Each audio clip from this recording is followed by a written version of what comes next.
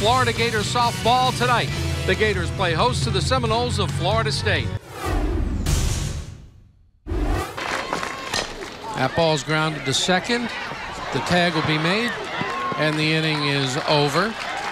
While she's running to second base, if you look closely, Stewart doesn't even have the ball in her hands. It's between her legs. But East never gets to second base. She doesn't even run to tag.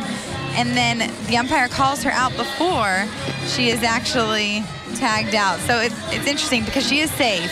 But it's a force play, and she never touched the bags. Swing and a miss. The ball gets away from Gomez. Throw down to first base is not in time. In to score from second is Stewart, and the Gators lead 1-0. Rogers is ready. Here's the 3-2. Line to center field. Back over the head of Merritt. 2 runs will score. Bullock is on her way to third. Here's the throw. She is safe at third. It's a 2-run triple and a 2-1 Florida State lead. You wouldn't have seen Bullock running, but if that bunt had gotten down, you might have seen Toft expecting that. Here comes the runner. Throw the plate. She is safe. Throw is too high, and in ahead of the tag is Bullock. And the score is now 3-1.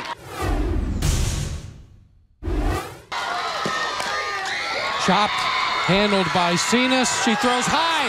1 run is in. Around third, here comes Little. Little will score, and this game is tied on a 2-run error. On the throw by Cenas, we are tied at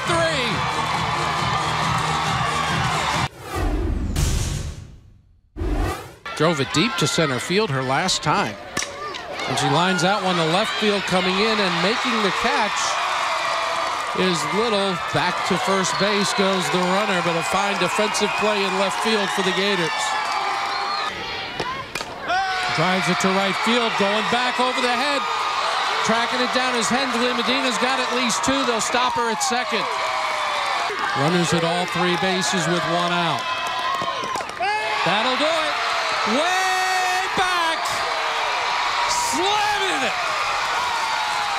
7-3 Gators.